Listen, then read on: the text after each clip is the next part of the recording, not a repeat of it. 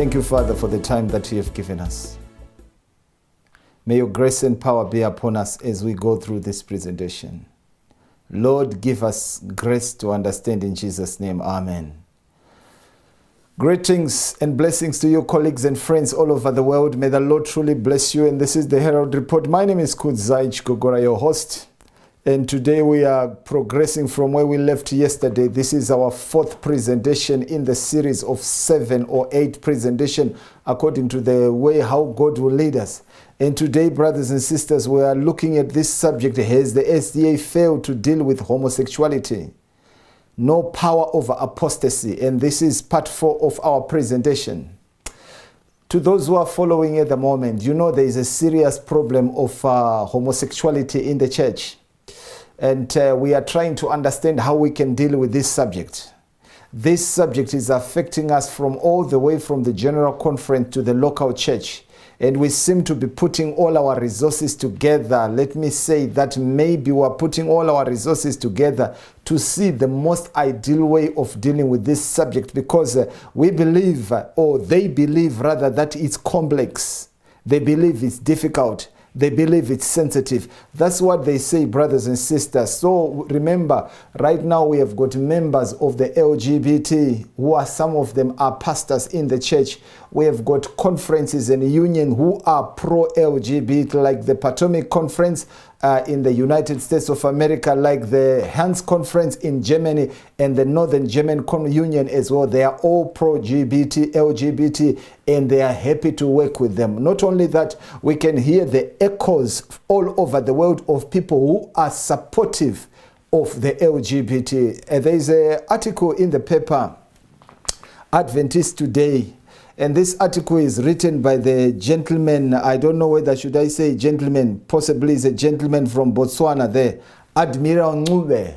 The gentleman has written his article. He says, should Adventists defend liberty of conscience of everyone, even LGBT Christians? So he's actually asking a question, and when you read this article, he seemed to be pro-LGBT. He seemed to be a voice for the LGBT. He seemed to be concerned that we need to do something to help the LGBT community. If we believe in the liberty of conscience, then we should allow also the LGBT to practice, and also we should seek to protect them from those who are attacking them. Brothers and sisters, I want to say that, you know, as I was reading this article, it's a very painful article. You can read it to yourself and then you make it what the author is trying to say. But let's just focus on a few things which he's saying, because the fact that it has been written in the Adventist Today, they want us to read it, and also they will allow us to critique it as we go through the Word of God and looking at what this gentleman is saying.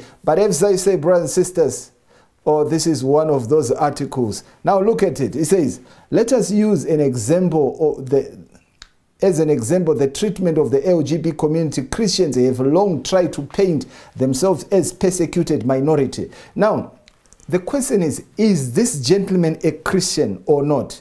He is writing outside the box. He seems not to want to be associated with his thinking. But brothers and sisters, this gentleman, I think, is one of them, is the liberal view of Adventists. Now look at the red words. It says, through all this we Adventists have not just watched, but at the highest level of the church have supported efforts to legislate our interpretation of the Bible. In other words, he doesn't seem to agree with our interpretation of the Bible. He's saying, we do this. Now the question is, what are we doing something bad? When we are saying the Bible says this, inspiration says this, is it evil? And then he goes on to say that the persecution which we claim governments will do to us, we Adventists, while claiming to support liberty of conscience, are either advocating for or remaining silent about. You know, brothers and sisters, that's why I say, you know, it's very painful to read this article. I don't know what this author is trying to achieve, but oh Lord, have mercy. Now look at the next paragraph. He says, the question here is not whether homosexuality is a sin. The question is whether Adventists who profess to be champions of liberty of conscience should be indifferent to, or in some cases celebrate inhuman treatment and criminalization of the LGBT community. What exactly are you saying, my brother? My brother here seems to suggesting that, we need to speak against governments like that of Uganda. We need to speak against the governments of Saudi Arabia, where homosexuality is a crime. The man does not want to suggest, he doesn't want to come clear whether he believes homosexuality is sin or not. He decides that, he will just pose that statement and leave that. By the way, this article is signed that this gentleman is a PhD. I don't know what that, well, it means something. But now, he is saying as a church we need to create a safe haven for LGBT. He suggests that we need to advocate for LGBT. We should do something to ensure that this community is safe. This community is free to practice their LGBT because that's what they feel is the liberty of conscience. The fact is that as an organization, brothers and sisters, we are not working the same way. There are those who think one way. Remember the words of this gentleman. He said there is liberality and conservatism. And we see this liberality and conservatism in dealing with this subject. But remember, the theme is content for the faith which was once delivered to the saints, because there are some men who are scripted in our way, and these men have been ordained to destroy the work of God. Therefore, the call of God is that we may contend for the faith. But let's go to the next paragraph. It says, should not our advocates of liberty of conscience lead us to fight discrimination, even for those who don't subscribe to our values? We preach that in the future the apostate churches will use the power of the state to advance their agenda, but are we not guilty of the same when we allow governments to legislate discrimination towards sexual minorities? In other words, he's saying we should lobby like everyone else. We should influence governments like everyone else. We should work with the government. In fact, when you read the whole article, you realize that he's actually talking about we working to influence the governments to take a certain direction. Basically, he's advocating more or less like for a political movement to ensure that we lobby for liberty of conscience. But now listen, that's his thinking. And I did not check what others say about his article, but I'm sure I will see quite a lot of comments. But now, I want to focus on what has happened on last Sabbath, because the General Conference decided to respond to what is happening in the world. They made a statement. In fact, it was a presentation, more or less like a sermon. And also there was question and answers on how we deal with this problem. I will safely say to you, I've listened to the message, and I was very much happy to listen to that powerful message. I was encouraged. I realized that, this is the position of the Seventh-day Adventists, and I agree fully. But there's something which is very interesting. People react to this message differently. And if you have not listened to the message, I will encourage you to listen to this message by Elder Mark Finley, Love, Compassion, and Truth, a biblical view of homosexuality. It's very, very good message. It's actually very powerful, well presented. Facts are well coordinating. In fact, facts are well presented. You will definitely enjoy the message. So therefore, the first comment which I want to read, it says, this was written by someone. It says, Pastor Mark Finley, well done. This message is balanced, honest, biblical, and loving presented to all people. Every Christian and non-Christian should listen to this message with an open heart and mind, and there will be a great room for conviction by the truth. God bless you as you continue to speak the truth in love. I agree with the commentator. May the Lord bless the General Conference. They are doing their best. Indeed, there is evidence that they have compiled this, they've organized this message. They've compiled to ensure that at least we have an understanding of the truth, which is their position. However, there are quite other people who are looking at something differently. The question is, as we have addressed this problem, as we have made this statement, Has it addressed the real problem? Now look at this comment. It says, I appreciate this sermon. It was much needed. I'm perplexed as to how the Potomac group here in the US is allowed to accept and advocate for the alternative lifestyle, stating that the church as well as the conference has alternative lifestyle persons in them and states that we must love. Love, no doubt, yet we are not allowed to serve in any capacity of the church if we have known sins. Now, this is powerful.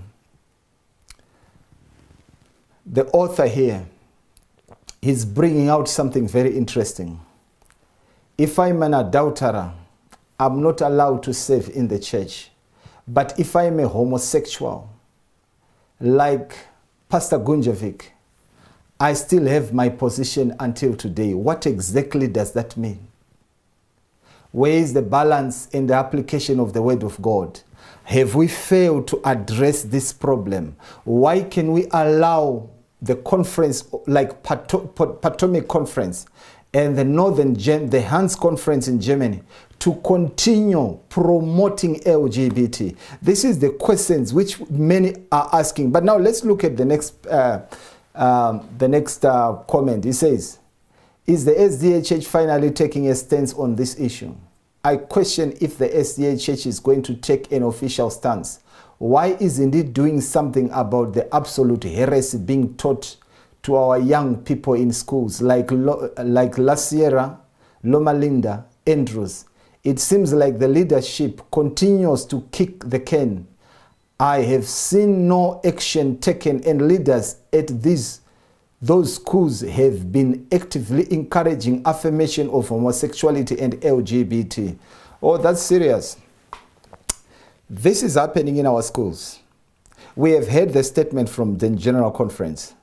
I sincerely agree with the statement. But the question is, how will that statement become an action? How are we going to deal with the situation on the ground? Please, I'm actually coming to that very soon. But now, look at the other comment. It says, the moment S.D.A. introduced women as pastors, we have lost the battle. The same arguments used to justify women ordination will be the same ones used to justify LGBTQ acceptance in the church. And then it mentioned Randy Roberts, you should know better. As we said in our previous presentation last Friday, if we advocate for women ordination, we would definitely advocate for LGBT.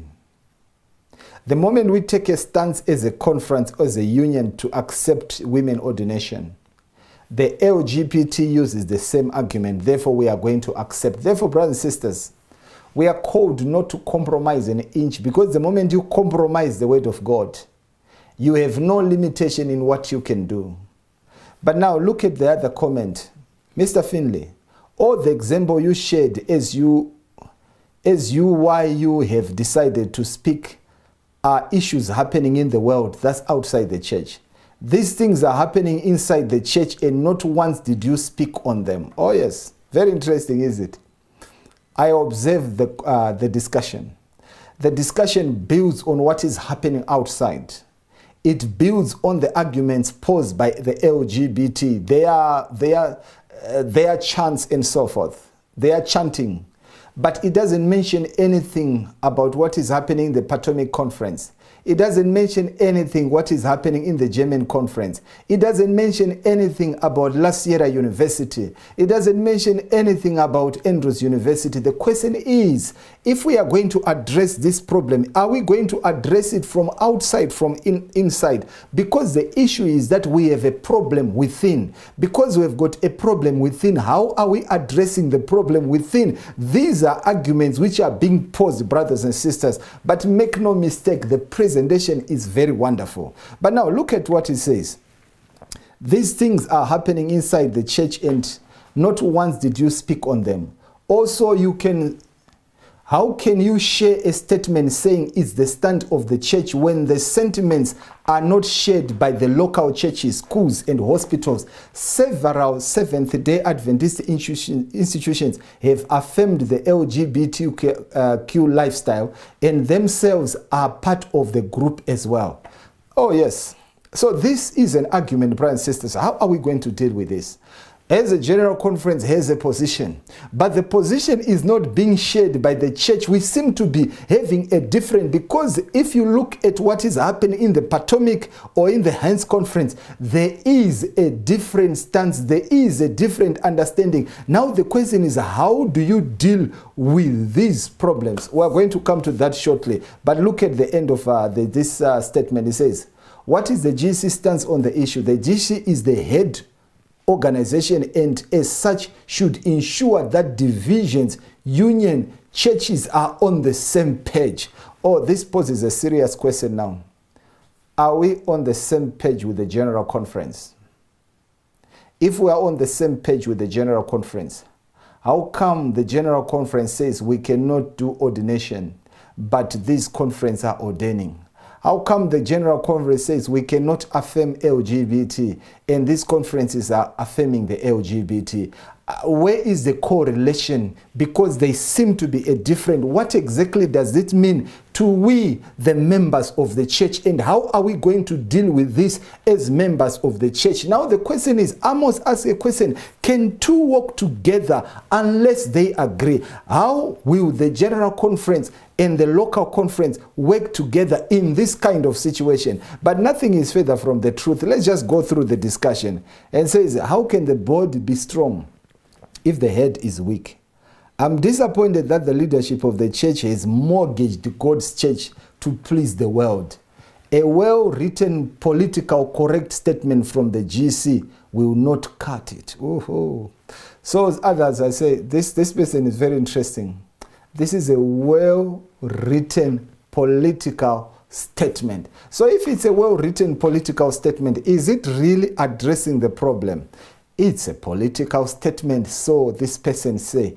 But anyway, my brothers and sisters, I think it would be very nice to listen to what the GC have said regarding. I've listened to question and answer, all of it, more than once. I've listened to some parts, I've listened to it several times. But now listen to this part. So please, take a look and let me know what you think, because I'm going to read some comments regarding what others think. So just take a look. You know, somebody asked the question, and to follow up on what Elder Wilson said, somebody asked the question, will the General Conference fire people, pastors, who have a different viewpoint and who believe that LGBTQ plus relationships are not in harmony with the Bible? The General Conference does not hire or fire pastors. Pastors are hired through a local conference, and so and those local conferences have constituent bases.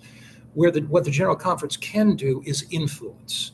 We can share what we believe the biblical values are, and in loving compassion, we can encourage administrators. But really, the issue of local pastors is in the hands of a local conference constituency, and it's in the hands of a local conference committee. Pastor Wilson, you may want to comment on that point. It is true. Local church pastors are hired by local conferences. That's why we have to work through the system of the church, the structure, to help administrators as they focus on how to resolve some of these situations.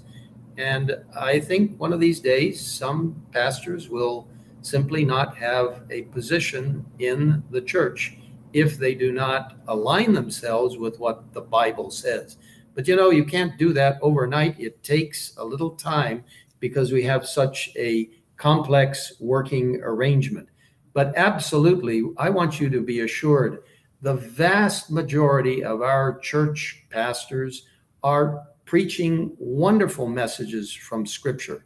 And I want to urge all of you who are listeners, members in the church, if you find that your pastor is only speaking philosophical, interesting anecdotes and stories, but never getting down to the Bible, urge that pastor, please, pastor, we want to hear sermons from the Bible, because those are the life-changing things that can really help us in a practical way.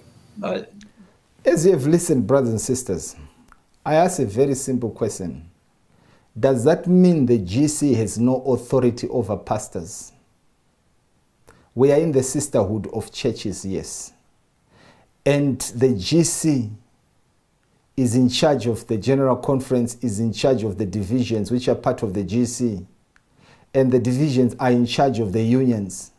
The unions are in charge of the conference is in charge of the church.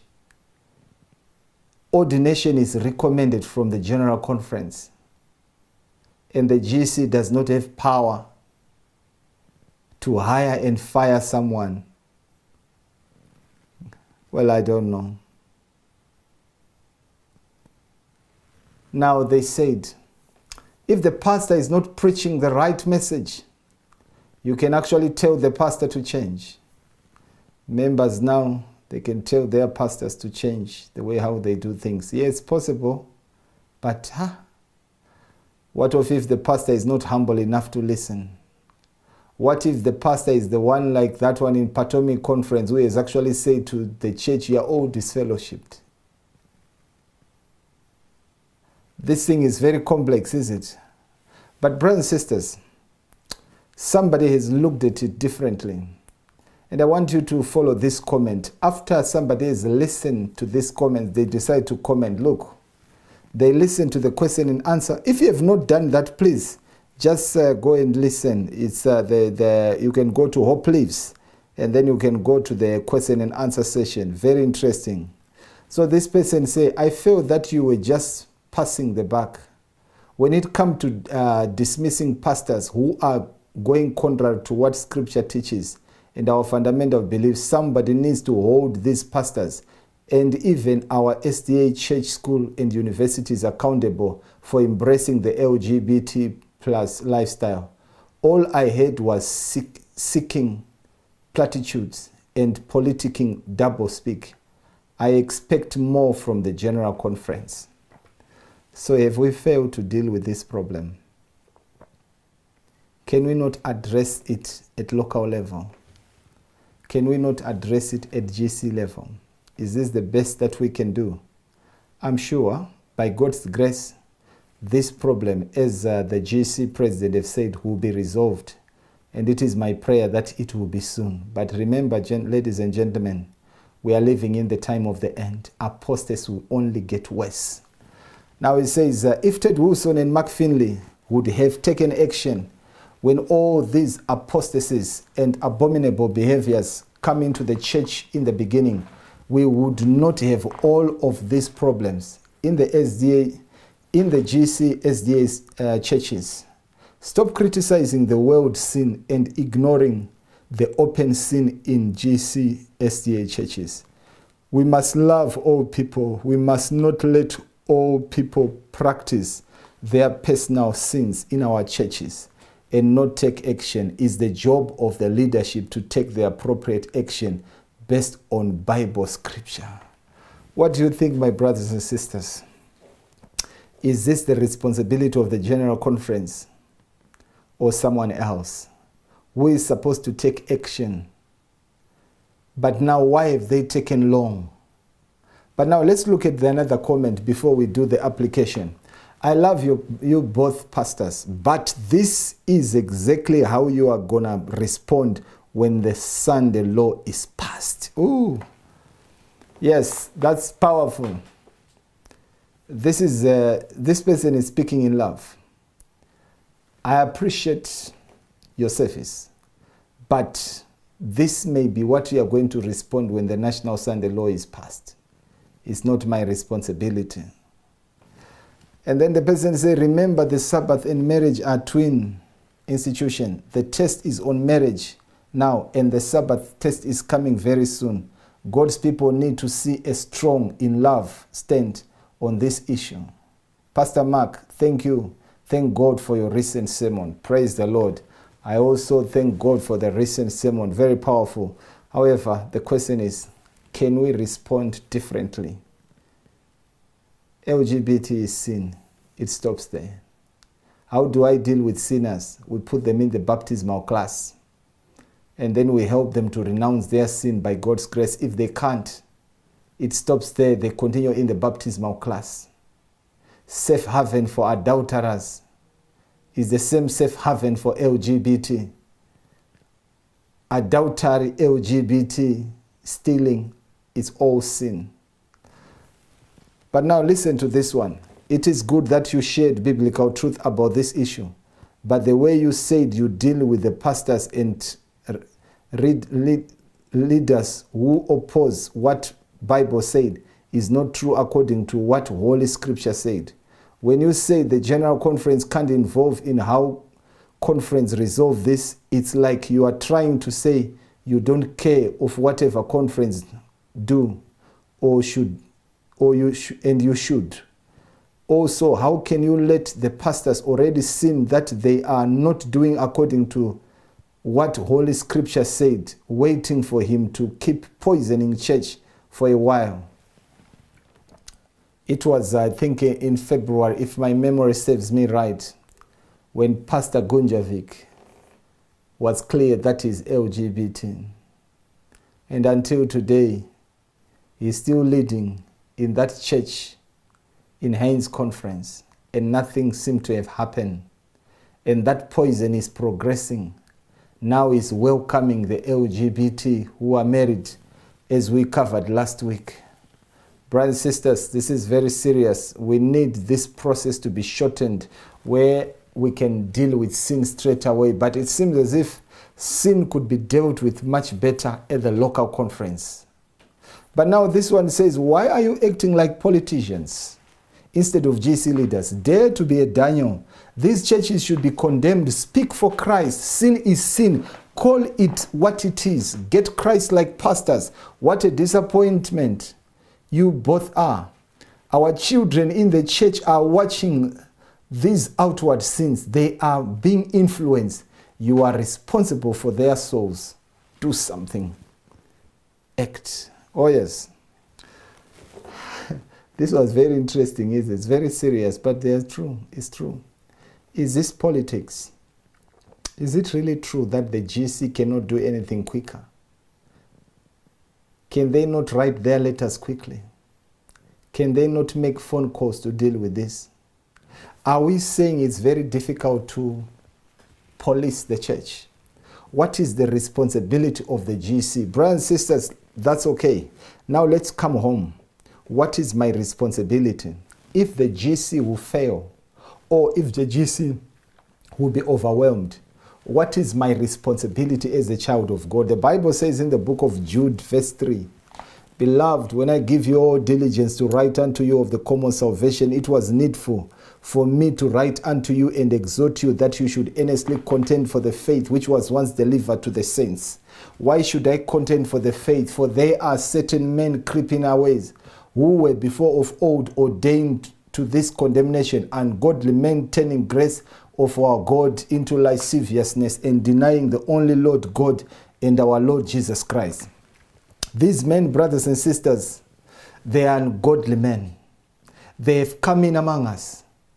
They have crept in unaware, and they are turning the grace of God into lasciviousness, and they deny the Lord God and our Lord Jesus Christ. These people are among us, and my job is to contend for the faith which was once delivered to the saints. The things which cannot be dealt by the general conference, we can deal with them at the local church. We can make a decision at the local church. After all, we are in the sisterhood of churches, and we are responsible for what is happening at our local church.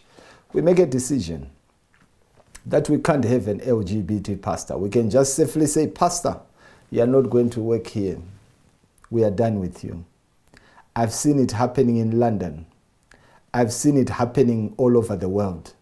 I've seen it happening in this country where I am right now. The members can safely say, Pastor, we are done with you. And they will just tell the conference, we can't have this pastor. We contend for the faith locally. We contend for the faith within our board. We contend for the faith within our business meeting. is the church locally. After all, the church is where 2 or 3 are gathered. Contend for the faith which was once delivered to the saints. But there are people who are turning the grace of God into lasciviousness. The question is, what exactly is lasciviousness? And what is it associated? As I was studying, I've realized that lasciviousness is associated with the Nicolaitans doctrine. Let me take you to the Bible commentary, page 957.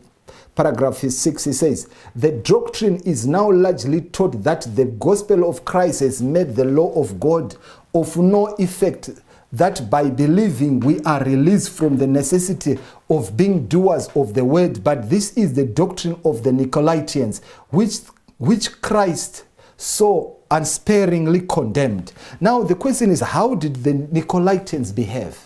Now, the Nicolaitans believed that they are free to commit adultery. They are free to eat things sacrificed to idols. They are free to worship idols. As long as they believe in Christ, they have been freed from some of the commandments. This is where we are, brothers and sisters, where people, they believe that they can practice homosexuality and they should be accepted in church. And in church today, we have taken a stance where we have accepted the homosexuals. And some places, they have got positions. As we can see that pastors, homosexuals, they are allowed to continue to be on the payroll, while those who commit adultery or while those who commit other open sins, they are censured and disfellowship. Brothers and sisters, this is a very serious thing, but we are in the doctrine of the Nicolaitans. But now let me take you to the book of Revelation chapter 2 verse 6. The Bible says, but this thou hast, that thou hatest the deeds of the Nicolaitans,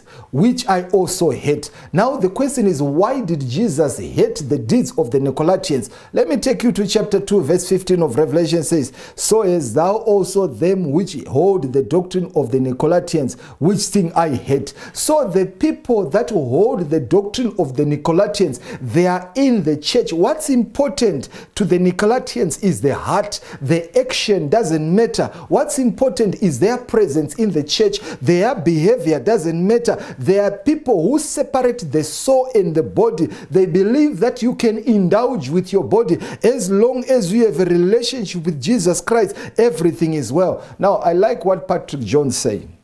He said, who were the Nicolaitans? Irenaeus, a 2nd century minister who grew up near Ephesus, referred to them in one of his writings. The Nicolaitans claimed to be Christians. He said, but they considered it a matter of indifference to practice adultery and eating things sacrificed to idols. It appears then that the Nicolaitans were Christians who felt that faith in Jesus has released them from obedience to the 10 commandments.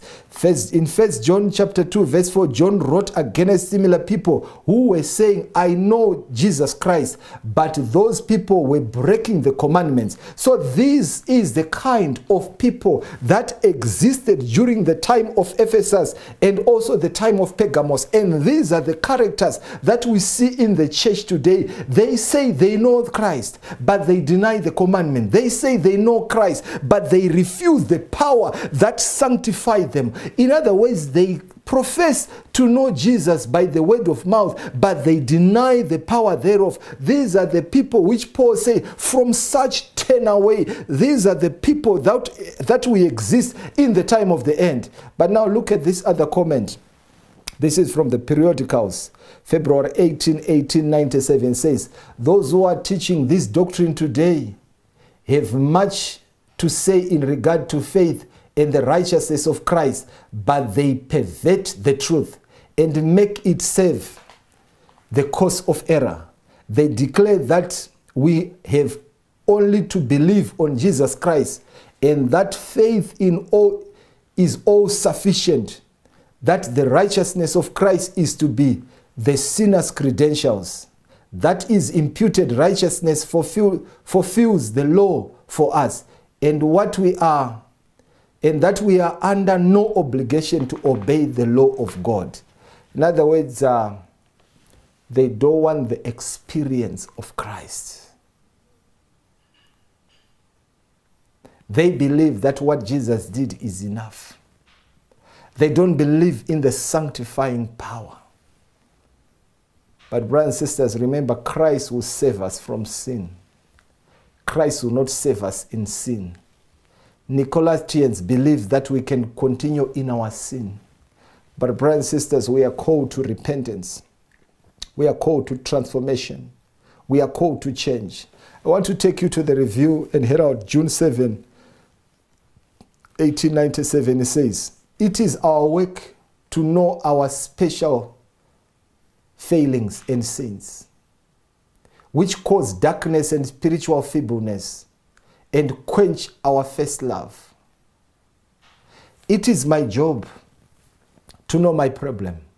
Search me, O God, and know my heart today. Try me and see if there be any evil in me." This is a call to everyone. When I know my problem, and then he says, is it worldliness? Is my problem worldliness? Is my problem selfishness? Is my problem love of self-esteem? Is it striving to be first? Is it the sin of sensuality that is intensely active? Is it the sin of the Nicolaitans, turning the grace of God into lasciviousness? Is it the misuse and abuse of the great light and opportunities and privilege, making boasted claims to wisdom and religious knowledge, while the life and character are inconsistent and immoral? What exactly is my problem?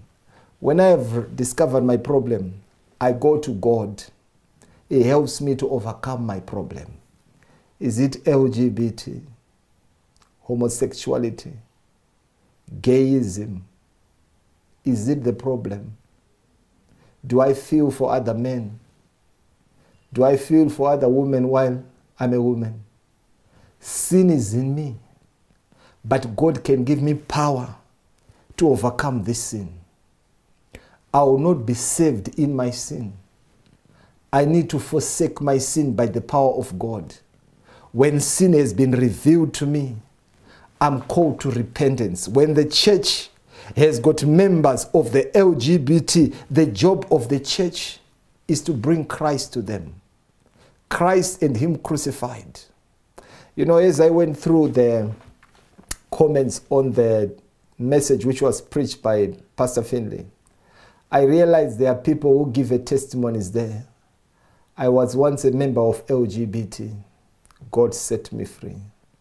As I listened to Pastor Finley give me some comments, he said, I've discussed with so many people, and the psychologists say, most of those who say they've got this certain gender when they are young, when they are old, they will revert to their real gender.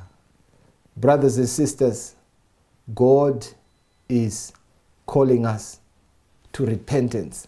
And God wants us to lift up Jesus Christ, who can bring repentance, change, and transformation to our brothers and sisters trapped in sin.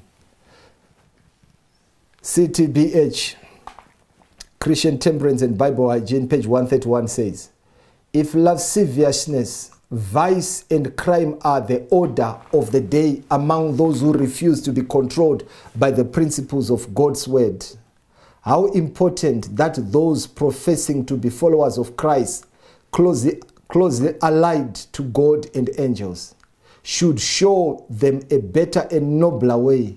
How important that by their chaste conduct they should stand in marked contrast to the class who are controlled by base passion. Yes, those who are controlled by appetites and passion. Those who are controlled by base passion. It is my responsibility, it is your responsibility to point them to Jesus Christ, to live a life different to them, to help them to understand where they are fallen. We are to stand apart from the works of darkness, brothers and sisters. Lasciviousness has no part. Lasciviousness is associated with all kinds of evil. When the Bible talks of lasciviousness, is in the category with all kinds of evil. Now let's go to Mark chapter 7, verse 21. The Bible says, for from within, out of the heart of men proceedeth evil thoughts, adulteries, fornication, murderers, theft, covetousness, wickedness, deceit, lasciviousness, evil, an evil eye, blasphemy, pride, foolishness. all these evil things come from within and defile the man. This is what Mark is saying.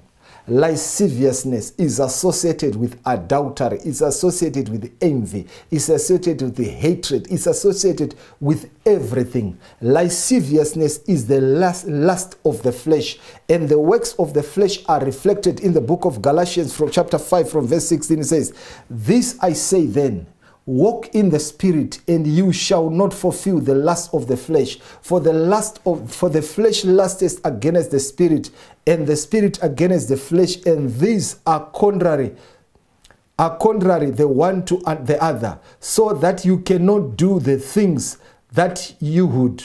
But if you be led by the Spirit, you are not under the law." Brothers and sisters, the call is that we may be led by the Spirit. Now listen to the next verse. It says, "Now the works of the flesh are manifest, which are these: adultery, fornication, uncleanness, lasciviousness, idolatry, witchcraft, hatred, variance, emulation, wrath, strife, sedition, heresies, envy, murderers, drunkenness, revelings, and such like.